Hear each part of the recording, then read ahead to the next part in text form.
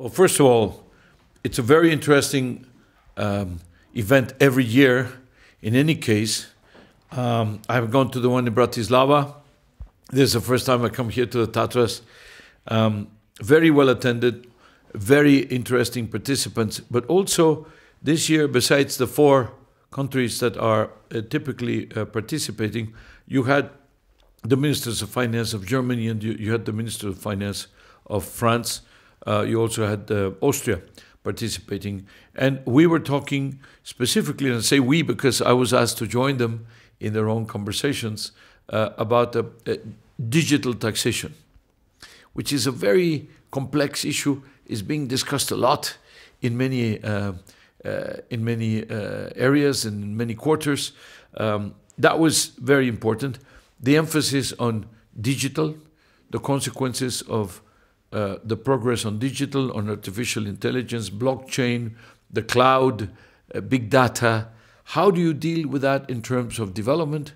How do you deal with that in terms of leapfrogging, shortening the periods for progress, and at the same time, how do you apply that to education in particular?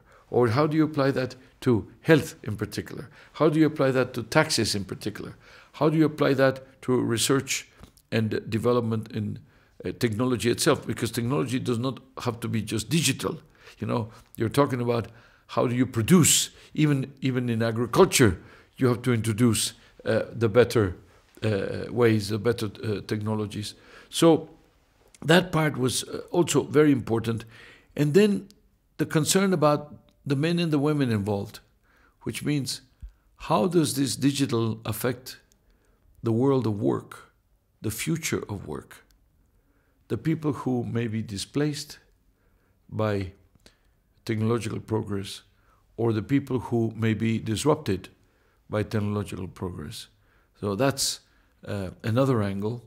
And then, last but not least, I would say, to discuss the issues of the region, the growth, the inflation, the public finances, the deficits, etc., but also less general things, more specific, like migration, for example, which are complex issues which sometimes have proven rather divisive.